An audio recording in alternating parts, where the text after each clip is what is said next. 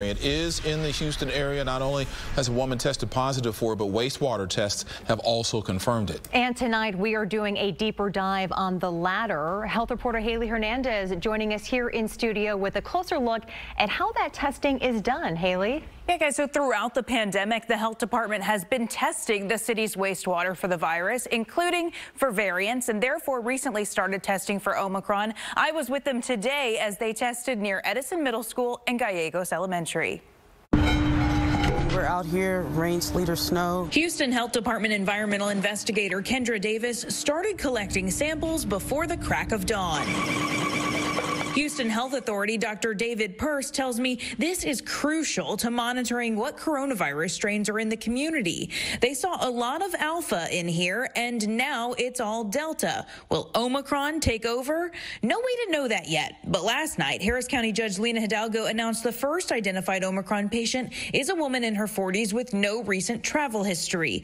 Although there's no other known patients, the city has discovered the variant at 8 of the 39 wastewater treatment plants. Now that we know the Omicron variant is in Houston, the city of Houston is still working to determine if the Omicron variant is at schools, nursing homes, and shelters by testing the wastewater.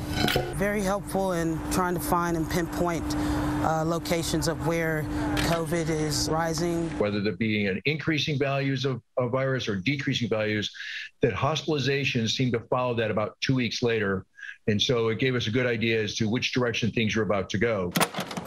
With that knowledge, Dr. Purse said they can add extra resources like vaccines in those spots and give the hospitals time to prepare for a potential increase in patients.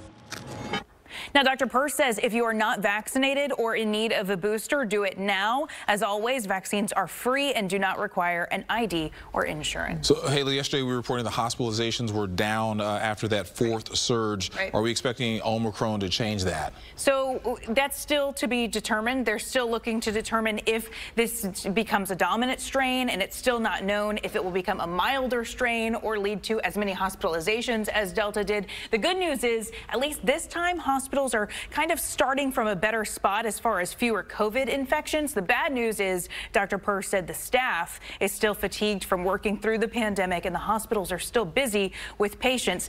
In December, this time of year, it's really typical that hospitals are busy anyway. All right, Haley, thank you. Thanks, guys.